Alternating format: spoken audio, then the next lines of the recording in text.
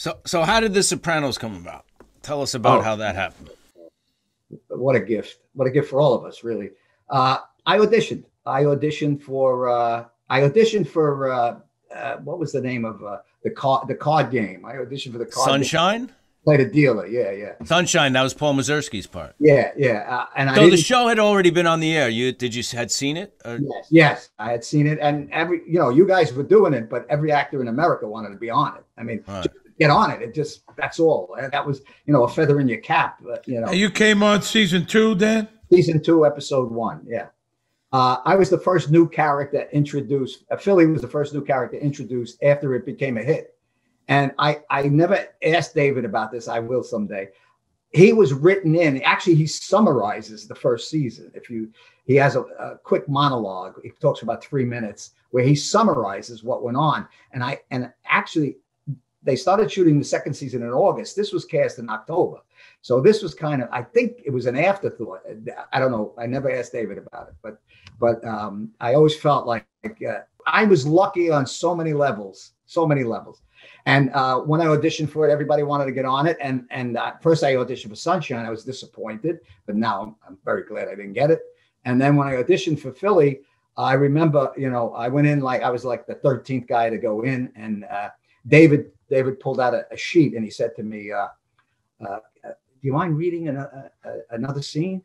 And I always laugh about that. I said, no, I'm not going to read another scene unless you give me the job. No. So I said, okay, I beat the first 12. Now let's hope I can beat anybody else who walks in the room, because obviously he likes what I did.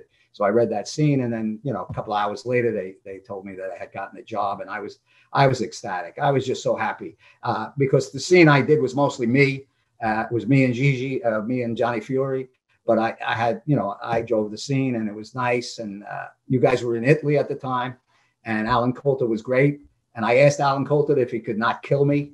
And he said, sometimes it's better when people die on this show. I said, okay, all right.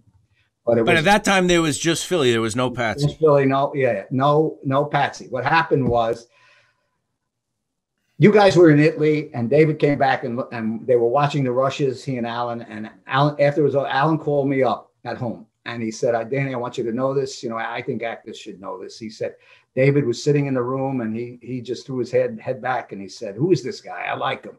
Why'd I kill him? I don't want him dead. And he said, I want you to know that. He said, it doesn't mean anything except that I think you should know that. And when I got off the phone, my oldest son was, and I was angry. And he said, Dad, what are you angry about? I said, well, I like the praise. It's good to be praised, but I need a job. I said, I want to work. And then it became talk that I might go back. And then they wrote Patsy in the last episode of season 2, just a quick scene where he brings in a fur coat. And then I had to wait to find out until August. So that was a long wait. Wow, that's a long wait. I told my youngest son, I was in Italy. I went to Italy, and I said, James, if anybody calls from The Sopranos, no matter what time it is, no matter where I am, find me. And he called me in Florence, and he said, Dad, you're going back. So, that's a good phone call. So they hired you for 1 day as Philly, where Gigi 2 days. 2 days. 2 days. So as far as you know, that was it. You're done. And then, of course, you were anxious, the anxiety of waiting, because the thing becomes a bigger and bigger hit, and you want to be a part of it. Right. So, yeah. I was happy with the 2 days, Steve. Yeah, I was very happy with the 2 days. Well, Terry told David, he said, David, you could bring him back as a twin, but you only get one of those for the whole series. Right. So I was lucky on so many levels. That's how I feel. And then, of course, Patsy ran for 47 episodes. And 47, that's a lot of episodes. Yeah, I think I did 53. Yeah, that's fantastic. I was the captain of the B team. Did you know Tony Sirico before the show? Yes. I knew him from the neighborhood. I knew him for many years, and then when he became an actor, I knew him through other people. But I knew him from the neighborhood. I knew Tony a long, long time. Did he have wings when he was younger? No. No wings. Yeah, jet black hair. He was a very, very, very, very handsome guy. Yeah, he was quite a looker, man. I've seen some photos, and he was striking and a tough. Oh yeah, we know that. Physically, he was a tough guy. Yes, he was tough. When what was your way in for the character? I mean, I guess you could speak about either or characters, but like, was it based on someone? I mean, you knew the cast, right? So you have to find something your bandwidth within the whole thing, right? So what was your approach, and what did you want to make these guys into? Well, I wanted to make Philly, of course, was a loudmouth, and it was funny that not that my father was a loudmouth, but when I watch Philly, I see my father. Really? My father was a tough. He was a little guy. He was a tough, strong longshoreman. He grew up in South Brooklyn with all the mobs and stuff, and he was a Garfield boy, and he was a tough guy, my father. So when I see Philly, I'm shocked, and I always thank my father. I say, well, I must have channeled you because I mean, he passed away, but I must. The Garfield, that was a tough street gang, Yeah, right, in downtown Brooklyn in the old days. Back in the Garfield Street, right? Yeah, it was a theater, the Garfield Theater, and they were the Garfield boys. They were the Gallows and the Profachis that were down there. It was a lot of mob activity around, Dyker Heights where we grew up, and Bensonhurst. There was all of that when we grew up, as well as him, and so I wanted Patsy to be first of all, I wanted him to be different from everyone, and I always believed that the quiet guy is the scary guy, and so I wanted him to be quiet but yet to have that violent streak inside, and that was basically. Oh, Patsy was quiet. Patsy was he was different than the other guys. Yeah, he was. He stood out because there was no there was none of that really out of Patsy. Yeah, and that they also wrote for us in a way. They knew I had a PhD, so there was some of that too. But I think basically I wanted him to be quiet, strong, but yet a killer. A killer, and they brought, the writers brought. I mean, Chase and Terry and everybody brought that out. And in fact, the funny story about Patsy was when they told me, when we did that short little scene with Patsy when first introduced.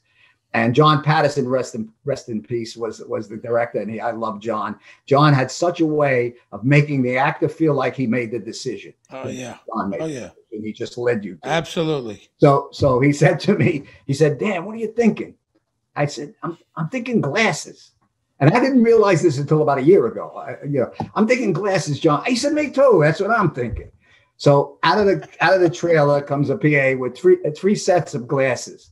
Black horn rim, another set that was a little weird, and then those wire glasses that I chose.